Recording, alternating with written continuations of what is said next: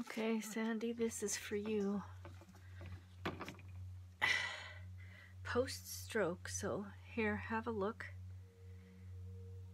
You see my left hand can't stay still. It's just wiggling and wiggling and wiggling. I don't know, in the camera it looks like it's my right hand, but don't know why it's reversed. But anyway, it's my left hand, and this is how it shakes. So I'm gonna do a classic ring pour for you today. I haven't done one in a really long time, but typically you fill this full of your required amount of paint, and then you pour it out on your base coat, and then you sometimes jiggle it this way or jiggle it this way or go in circles. But I'm gonna see what happens if I use this totally uncontrolled hand, because I think we might get some really cool, interesting things. Why not? Somebody gives you lemons, you gotta make lemonade, right? Hope there's not too much shadow on here so you can see. Instead of just doing a white background or a black background, I'm gonna do a combo of white and cream. So we're just gonna do some of this and some of this for our base coat.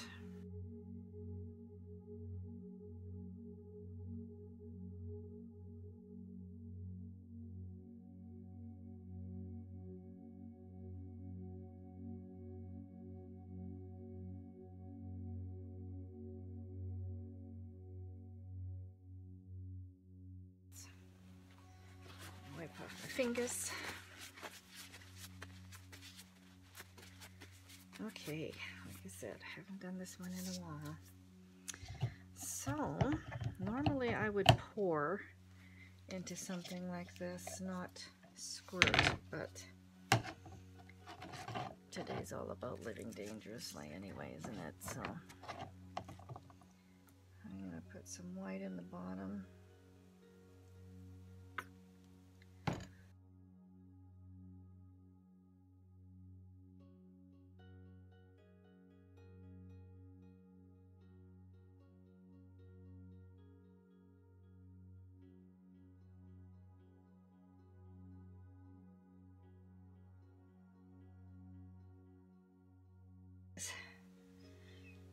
Even to just, and the idea is not to go super fast, so, oh, come on, be steady. Oh, look at that, look at how steady that hand is compared. Yep. Oh, we're getting all kinds of figure eights, and yeah, because I just can't,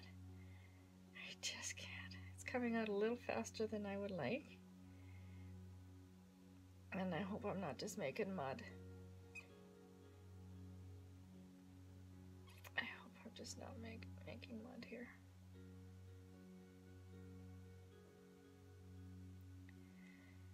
Yeah. Okay. Oh, this is not easy. Oh my word. Okay, I'm gonna stop for a sec, and I'm gonna do some corners just because they're the hardest to get covered. Well, if you can't laugh at yourself, who can you laugh at? Okay. Yeah, like I said, this is not a traditional ring pour by any stretch of the imagination. Oh my word. Okay. Now this is also going to be difficult because I can't hold anything still, but here we go. And okay, so you get an idea as to how liquidy we're talking when I say. Gonna run off the side, don't be afraid, it's gonna happen. It's what you want. You can kind of center before you move on to going to the next direction. God knows you got lots of paint.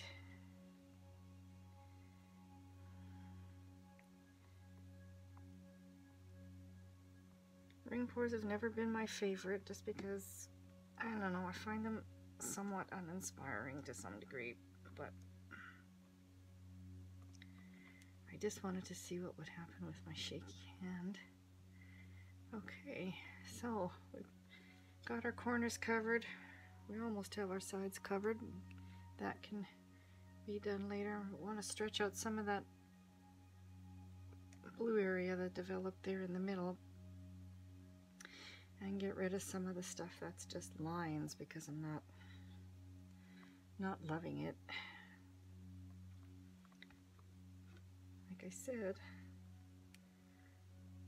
it's way more interesting in the middle. So we're going to concentrate on trying to see what develops with that. I may blow out some of the edges just because I can't resist. Because, like I said, ring pours are not my favorite. Let's get this giant weird one in the corner going, because I'm not loving that. I'm not loving that. I'm loving what's going on in the middle, so I'm good with that. I just want to get some of these lines that look like they're tree bark, because I'm not fond of that either.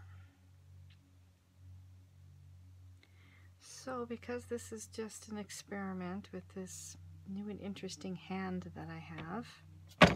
Okay, let me wipe myself down a bit here. Okay, I'm going to take my spanky new heat gun, break some of these bubbles.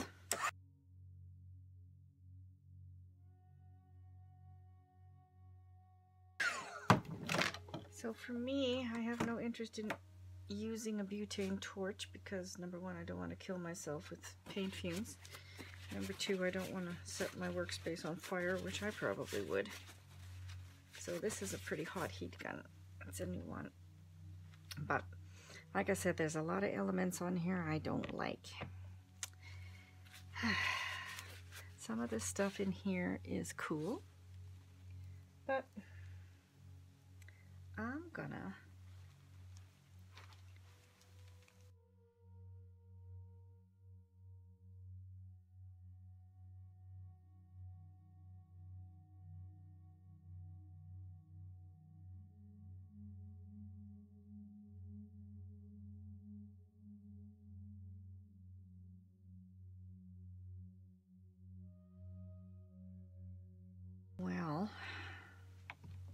oh, okay. Shaky, shaky, shaky, shaky. Yeah, that's way too much paint on there. Note to self, I don't need 4 ounces for a 10 by 10.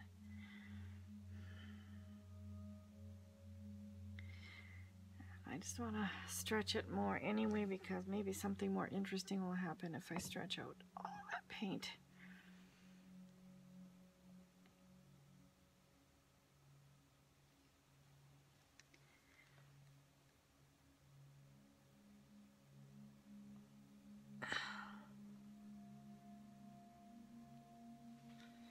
I don't know if you can, which way you can see better.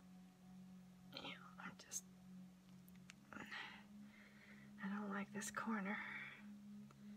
So let's see how much movement I still have here.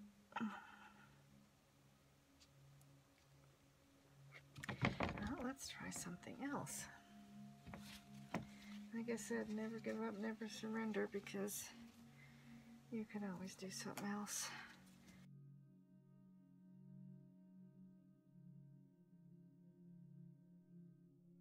Alright, so, and my least favorite are chevrons. That's why I don't do ring pours, and I don't do much in the way of just pouring and tilting anymore, because it's just not my favorite outcome. So let's try something else. So here's one of these cute bundles of air that you get from Amazon. So put this here. I'm going to press it so that I've got a firm surface. And then we're going to go in the places you don't like right here. And we're going to roll a bit and lift up. Clean off. Roll a bit. Pick up. Pick up. Yeah. Don't know.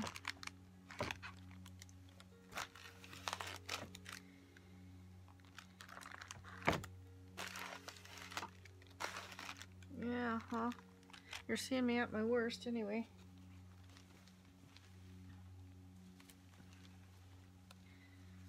But oh, wait a sec.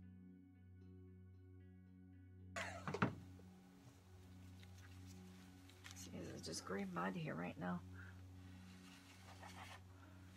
So let me take some of this navy.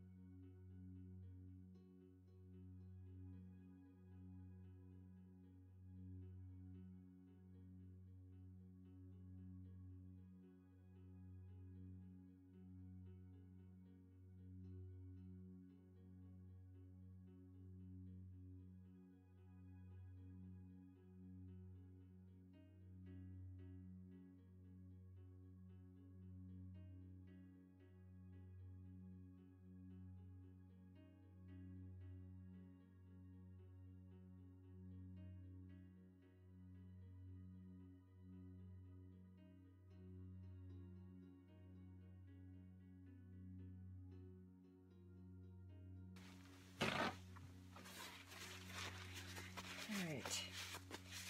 I'm not loving anything about this. Just saying.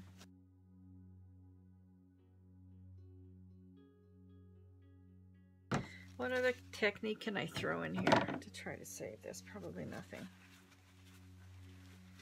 Probably nothing.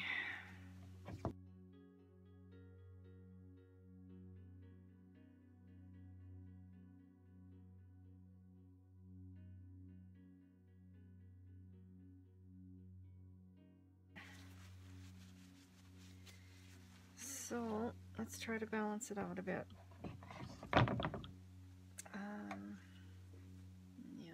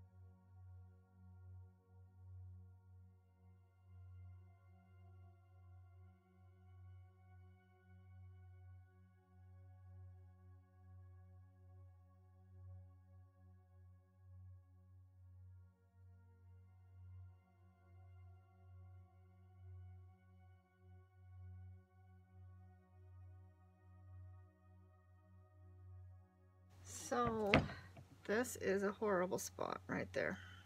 I don't like it. I don't like it at all. In fact,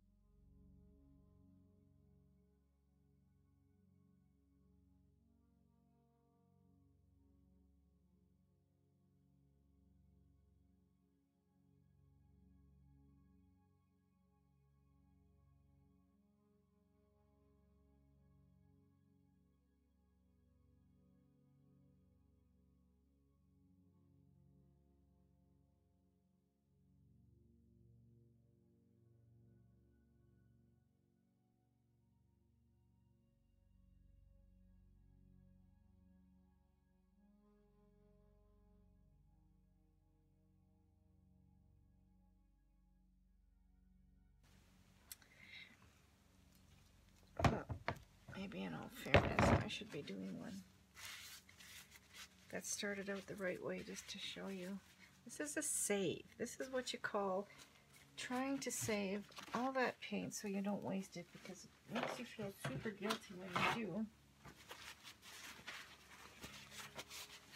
Alright.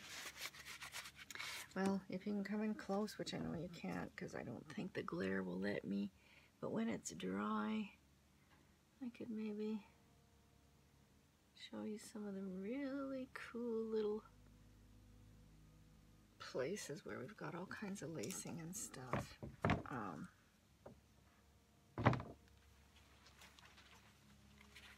Alright, so it's definitely got some interesting things going on, and it's got some not so interesting things going on. Well, I'm not going to touch that because that's interesting right there. Those are too chevrony for me, but I'm leaving them.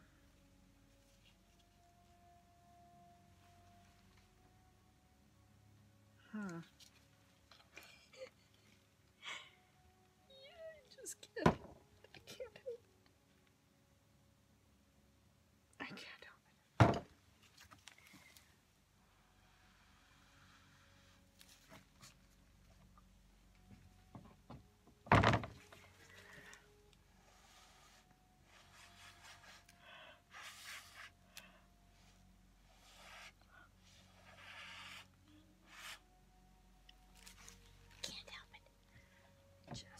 Can't help myself. No, let me see if I can get some lacing on the end of that. Yep, like that. Some of the stuff's been sitting too long here. That's cool. That's cool.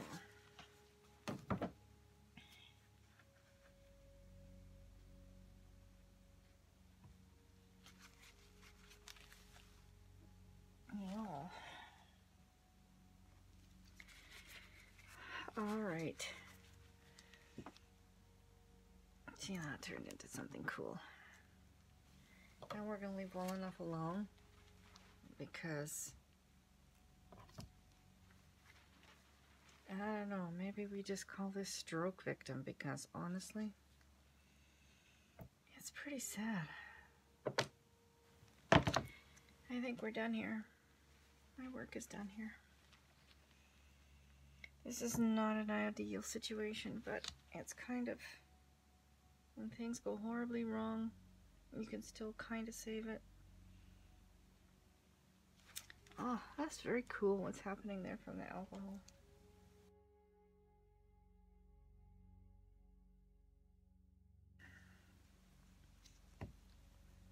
So, moving that out of the way. Normally, I don't like to waste this. I will put it on paper and use it for using on my cutting machine or something, because I just can't stand the waste.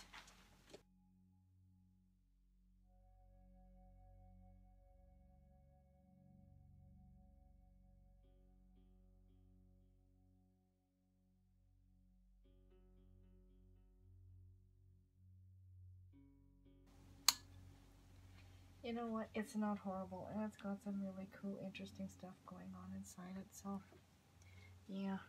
I'm not gonna worry about it. It's not bad. There's so many little interesting things going on.